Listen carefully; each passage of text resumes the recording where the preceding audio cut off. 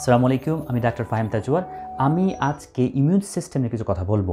কিছু lifestyle decision আমাদের immune সিস্টেমকে উইকেন করে দেয় এবং কিছু স্টেপ নিলে পরে আমাদের ইমিউন সিস্টেম স্ট্রং হয়। আপনারা জানেন যে বর্তমানে কোভিড-19 এই ডিজিজের এগেনস্টে দুটি জিনিস সবচেয়ে বেশি কাজ করতেছে, তা হলো গিয়ে প্রিভেনশন এবং ইমিউন সিস্টেম। প্রিভেনশন যা প্রতিরোধ করা, যেটা আমাদের ফার্স্ট স্টেপ, আর এই জন্য আমরা অনেক কিছু করতেছি অলরেডি। 6 ফিট ডিস্টেন্স রাখতেছি, সোশ্যালি আমরা আমাদেরকে আইসোলেট করে রাখতেছি, হ্যান্ডশেক করি না এখন আর, আমরা ঘন ঘন হাত ওয়াশ করি, আমরা সব কিছু ডিসইনফেক্ট করার চেষ্টা করতেছি, আমরা যখনই বাইরে থেকে ঘরে আসতেছি আমরা চেষ্টা করতেছি আমাদের কাপড় চোপড় ধুয়ে ফেলতে, আমরা ট্রাভেল করতেছি না, আমরা আড্ডা মারতেছি না, অনেক জিনিসই আমরা করতেছি এই মুহূর্তে যে প্রিভেনশনের জন্য। এবং prevention by far is the best way to stop this virus. কিন্তু যদি কোনো ভাইরাসটি আপনার মধ্যে চলে আসে, তাহলে আল্লাহর সাহায্যের পরবর্তীতে আপনার ইমিউন সিস্টেমটি হবে সবচেয়ে বড় ওয়েপন। যদি আপনার স্ট্রং ইমিউন সিস্টেম থাকে, তাহলে মোস্ট লাইকলি আপনার মাইল্ড টু মডারেট সিমটমস হবে। মাইল্ড হচ্ছে আপনার হয়তো হালকা একটু কাশি, নাক দিয়ে পানি পড়া, একটু শরীরে গা ব্যথা করে, হালকা ফিভার এরকম থাকবে, অথবা ফ্লু লাইক সিমটম, যেটাকে আমরা মডারেট সিমটম বলতেছি, বডি এক, সোর থ্রোট, একটু আপনার একটু বেশি ফিভার থাকতে পারে, কিন্তু তারপরে আপনি ভালো হয়ে যাবেন। যদি আপনার উইক ইমিউন সিস্টেম থাকে বা আপনার যদি অন্যান্য সমস্যা থাকে, শারীরিক সমস্যা, তখনই আপনি ওই 20% গ্রুপের মধ্যে পড়ে যাবেন যাদের হসপিটালে অ্যাডমিশন দরকার।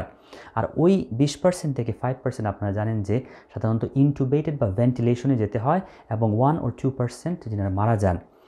রিমেম্বার, আমি কিন্তু এই ভিডিওতে কোনো অবস্থাতেই নোভেল করোনা ভাইরাসের ট্রিটমেন্ট বা কিউর নিয়ে কথা বলতেছি না, কারণ আসলে এই ভাইরাসটির সম্বন্ধে এতই নতুন যে আমরা তেমন কিছু জানি না, তেমন স্টাডি এখনও করা হয়নি। আমি যে সাজেশনগুলো দিব তা পিওরলি বেসড অন আমাদের আগের বা নর্মাল যে রেসপিরেটরি ভাইরাসগুলো রয়েছে, ওই ভাইরাসগুলোকে আমরা কিভাবে ফেস করি এবং কিভাবে আমাদের ইমিউন সিস্টেম ফাইট করি, ওইটার উপর ভিত্তি করে। এবং আমি আশা করতেছি যে কিছু স্টেপ হয়তোবা এই কোভিড-19 ডিজিজের এগেনস্টে কাজে লাগবে এবং আপনাদেরকে এই বিপদের সময় সাহায্য করবে। So let's dive into it. First step, vitamins. Immune সিস্টেমকে স্ট্রেংথেন করার জন্য কোনো প্রকার মাল্টিভিটামিন দরকার নেই। ন্যাচারালি যে সোর্সগুলো রয়েছে, যে green leafy colourful vegetable, fruits, হালকা একটু মাছ এবং মাংস যদি থাকে, তাহলে আপনি পুরোপুরি যে ভিটামিনগুলো পাওয়ার কথা, যে মিনারেলগুলো পাওয়ার কথা, আপনি কিন্তু পেয়ে যাবেন। হ্যাঁ, হয়তোবা কিছু জায়গাতে মনে করেন বাফেলের মতো লোকেশনে ভিটামিন ডি হয়তো আপনি কম পাবেন, কারণ আমরা তেমন একটা সানলাইট পাই না। সো এইসব ক্ষেত্রে আপনি যেটা করতে পারেন, আপনি ভিটামিন ডিটি আপনি নিতে পারেন। সো এর চেয়ে বেস্ট হয় আপনি যদি প্রথমে ভিটামিন ডি লেভেলটা চেক করে ফেলেন। যদি কম হয় তখন আপনি ভিটামিন ডিটা নেন। ব্রিটিশ মেডিকেল জার্নালে কয়েক বছর আগে একটা আর্টিকেল পাবলিশ হয়েছিল। ইট ওয়াজ এ হিউজ স্টাডি, অলমোস্ট 11,000 আপনার পার্টিসিপেন্ট ছিলেন, যেটা হলো আপনার randomise double blinded placebo control study, which is a very good study. So ওই স্টাডিতে দেখা গেছে যে যারা ভিটামিন ডি নিচ্ছিলেন নিয়মিত এবং ওনাদের ভিটামিন ডি লেভেলটা নর্মাল ছিল, ওনারা যারা ভিটামিন ডি নিচ্ছিলেন না, ওনাদের থেকে অনেক কম রেসপিরেটরি ভাইরাসে ইনফেক্টেড হচ্ছিলেন, উইচ ইজ রিয়েলি সিগনিফিক্যান্ট। তার মানে আপনারা যদি ভিটামিন ডি নেন অন এ ডেইলি বেসিস অথবা উইকলি বেসিস, তাহলে আপনার মোস্ট লাইকলি 50 থেকে 70% চান্স কম থাকবে রেসপিরেটরি ইনফেকশন আক্রান্ত হওয়ার। তো আমরা যেটা করতে পারি, আমরা ভিটামিন ডি সাপ্লিমেন্ট নিতে পারি, যেটা আপনার 1000 ইউনিট দিনে নেওয়া যায় অথবা 50,000 ইউনিট উইকলি নেওয়া যায়, আনলেস যদি আপনার হাইপার ক্যালসিমিয়া অথবা হাইপার ভিটামিনের কোনো সমস্যা থাকে।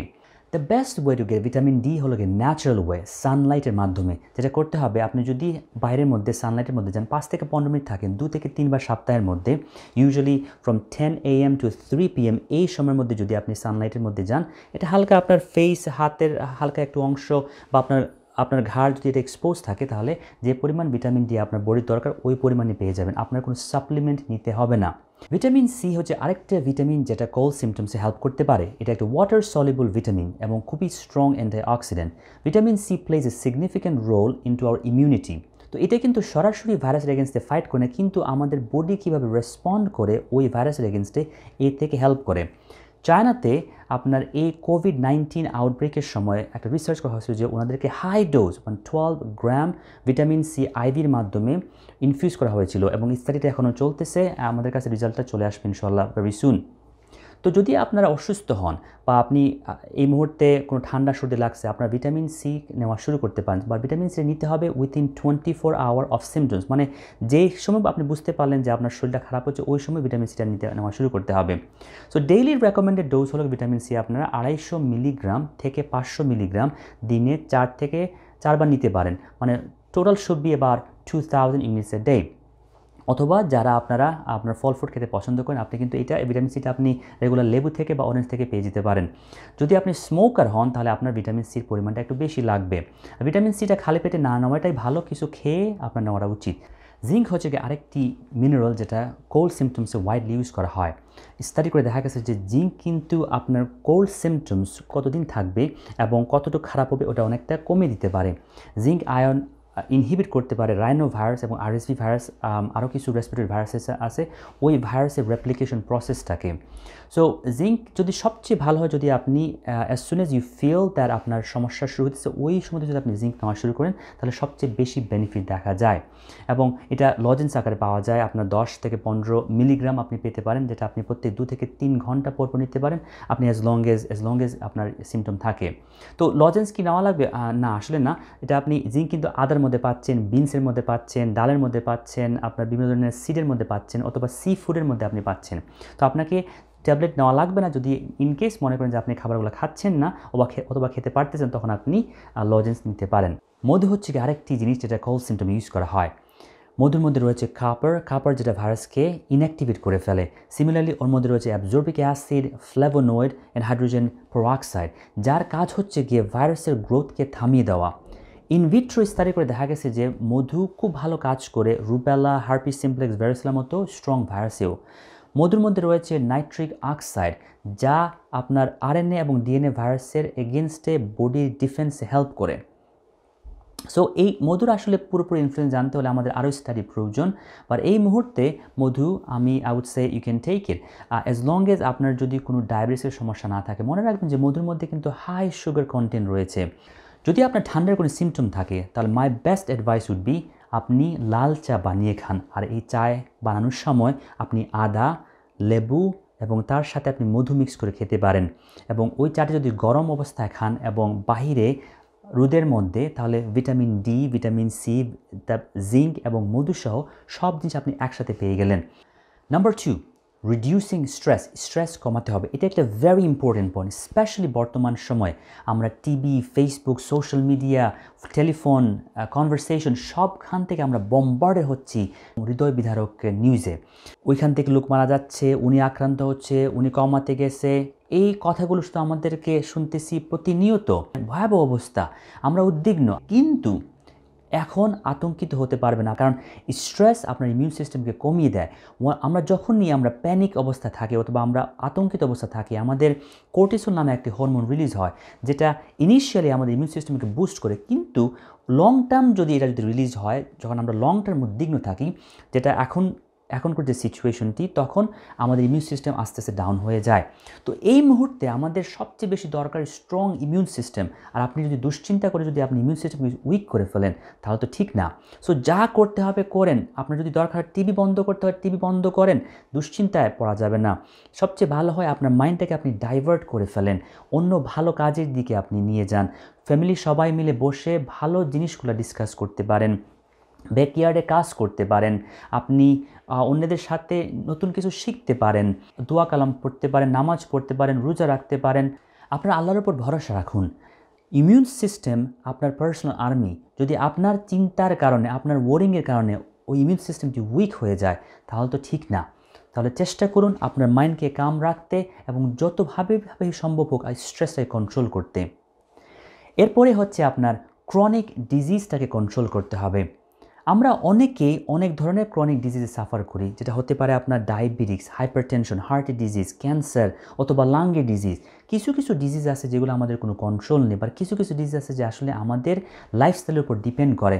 আপনারা জানেন যে কোভিড-19 ভাইরাসে আক্রান্ত হওয়া লোকদের মধ্যে যাদের ক্রনিক কন্ডিশন আছে ওনারা কিন্তু বেশি সাফার করেন। সো যদি পারেন আপনি আপনার ক্রনিক কন্ডিশনকে কন্ট্রোল করার চেষ্টা করেন। ফর এক্সাম্পল ডায়াবেটিসের ক্ষেত্রে অনেক ক্ষেত্রে কিন্তু আমরা ইজিলি কন্ট্রোল করতে পারি।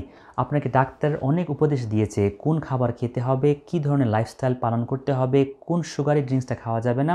হয়তোবা আমরা আগে আমাদের লাইফস্টাইল বিজি থাকার কারণে আমরা এটা ফলো করতে পারিনি। এখন যেহেতু আমাদের হাতে অ্যাম্পল অ্যামাউন্ট অফ টাইম রয়েছে, আমরা হোম কোয়ারেন্টাইনে আছি বা আমরা স্টে হোম অর্ডার রয়েছি, আপনারা চেষ্টা করুন ভাত খাওয়া বন্ধ করতে, সুগার খাওয়া বন্ধ করতে, সুগারি ড্রিঙ্কস খাওয়া বন্ধ করতে। সো যেভাবে সম্ভব আপনার আপনার সুগারকে কন্ট্রোল করুন। Remember, high sugar and COVID-19 এই দুটো কিন্তু ভালো কম্বিনেশন না। ডিজিজ ফ্রি বডি মানে স্ট্রং ইমিউন সিস্টেম। আপনার স্ট্রং ইমিউন সিস্টেম মানে আপনার better chance of surviving from viral infection. Please stop smoking করা বন্ধ করুন। এটির জন্য আপনাকে কোনো ডাক্তার হতে হবে না। আপনি জানেন যে স্মোকিং আপনার লাংকে উইক করে ফেলে। এই COVID-19 ডিজিজটি mainly a long disease. যদি আপনার লাংটি অলরেডি উইক থাকে বিকজ আপনার স্মোকিং করার কারণে, তাহলে কিন্তু আপনার আউটকামটি ভালো হবে না। আপনারা যারা স্মোকিং করেন আপনারা জানেন যে নর্মালি আপনাকে কফিং করতে হয়, কারণ আপনার লাংয়ের যে সিলিয়া যেটা আছে, যেটা আপনার কোনো ধরনের প্যাথোজেন বা কাশিকে মুভ করতে সাহায্য করে, ওইগুলা ড্যামেজ থাকে, এই জন্য আপনাকে কাশি দিয়ে ওইগুলো মুভ করতে হয়। আপনাদের লাংটি অলরেডি উইক। এখনই সময় আপনি আজকেই সিগারেট খাওয়া বন্ধ করুন, এবং যদি সিগারেট খাওয়া বন্ধ না করেন আপনার ইমিউন সিস্টেমটি উইক থাকবে। Exercise very important to strengthen your immune system. আপনার ইমিউন সিস্টেমকে স্ট্রং করার জন্য এক্সারসাইজ মাস্ট করতে হবে। আপনি যদি চান আপনার immune system fit and ready to fight the virus, তাহলে আপনাকেও ফিট অ্যান্ড রেডি থাকতে হবে। যদি আপনি লেজি থাকেন তাহলে আপনার ইমিউন সিস্টেম তো লেজি হয়ে যাবে। এক্সারসাইজ করার মাধ্যমে কিন্তু আপনার স্ট্রেস যে হরমোন যেগুলো রয়েছে ওগুলো কিন্তু কমে যায়। এক্সারসাইজ অলসো ইমিউনো রেগুলেশন করে ইমিউন সিস্টেমকে, যেটা হলো গিয়ে রিসেট করে ফেলে। এক্সারসাইজ করার কারণে আপনার লাংটা কিন্তু ওপেন হয়। লাংয়ের ভেতরে যদি কোনো প্যাথোজেন থাকে বা কোনো জার্ম থাকে, ব্যাকটেরিয়া থাকে, ওগুলো বের হয়ে আসতে সাহায্য করে। এক্সারসাইজ করতে হবে, যেটা নিয়ম হলো গিয়ে 150 মিনিট সপ্তাহে, যেটা আপনি 30 মিনিট করে সপ্তাহে 5 দিন করতে পারেন। এক্সারসাইজের জন্য আপনাকে বাইরে দৌড়াতে হবে না বা ট্রেডমিল কিনতে হবে না। যেটা আপনি বাগানে কাজ করতে পারেন, that could be an exercise. ঘরের মধ্যে আপনি সাহায্য করতে পারেন, that could be an exercise. বা আপনি হেভি লোড যেটা আপনার এখান থেকে নেওয়াটা ওটাও করতে পারেন, that could be an exercise also. তো চেষ্টা করুন এক্সারসাইজ করতে নিয়মিত। এক্সেস ওয়েট ইমিউন সিস্টেমের এগেনস্টে কাজ করে। We have to be careful. এটা আমাদের ইমিউন সিস্টেমকে অনেক ক্ষেত্রে উইকেন করে ফেলে। কয়েকটি স্টাডি করা হয়েছিল ইনফ্লুয়েঞ্জা ভাইরাস এবং ওজনের সাথে সম্পর্ক নিয়ে। দেখা গেছে যে ইনফ্লুয়েঞ্জা ভাইরাস যাদের ওজন বেশি ওনাদেরকে বেশি এফেক্ট করতেছে, এবং ওজন বেশি ওবিস লোকের টি সেলটি কিন্তু ঠিকমতো রেসপন্ড করেনি যখন ইনফ্লুয়েঞ্জা ভাইরাসটি ওনাদের শরীরের মধ্যে ঢুকে। আরও কয়েকটি স্টাডির মধ্যে দেখা গেছে যে ভ্যাকসিনেরও কার্যকরী ক্ষমতা কমে যায় ওয়েটের কারণে। সো আপনারা চেষ্টা করুন ওয়েট কমাতে। হেলদি খাবার খান, ফ্রেশ ফ্রুট ভেজিটেবল খান, বাজে খাবার থেকে দূরে থাকুন, ফাস্ট ফুড থেকে দূরে থাকুন, কারণ আপনারা জানেন যে ফাস্ট ফুডগুলো ইনফ্ল্যামেশন তৈরি করে। ঘন ঘন পানি খান, 7 থেকে 8 গ্লাস দিনে পানি খাওয়ার চেষ্টা করবেন। যদি আপনার শরীর খারাপ থাকে তাহলে হালকা গরম পানি খাওয়ার চেষ্টা করবেন, মাত্রা অতিরিক্ত গরম না কিন্তু আবার। অয়েলি ফ্রাই ফুড খাওয়া থেকে বিরত থাকুন। আমাদের অনেকের মধ্যে গ্যাস্ট্রিকের সমস্যা রয়েছে, আর গ্যাস্ট্রিকের সমস্যার কারণে আমরা প্রাজোল নামে মেডিসিনগুলো নিয়ে থাকি, যেটা হতে পারে ল্যান্সোপ্রাজোল, অ্যাসমোপ্রাজোল এবং আমাদের ফেভারিট ওমেপ্রাজোল। এই মেডিসিনগুলো আমাদের গ্যাস্ট্রিকের অ্যাসিডিটি কমিয়ে দেয়। গ্যাস্ট্রিকের অ্যাসিড কমিয়ে দিয়ে আপনি আরাম পাচ্ছেন, কিন্তু আপনার বডির ডিফেন্স কিন্তু কমে গেল। এই অ্যাসিডের কিন্তু কাজ ছিল যে ভাইরাস বা যেটা গলা থেকে নামতেছে ওদেরকে মেরে ফেলা। তো অ্যাসিড কমিয়ে দিয়ে আপনি কিন্তু ওই ভাইরাসগুলোকে মারতে সাহায্য করতেছেন না। সো ভালো খাবার খান, নিজেদের অ্যাসিডকে কন্ট্রোল করুন, নিউট্রিয়েন্ট খাবারগুলো খান যেন আপনার ইমিউন সিস্টেম বুস্ট আপ হয়।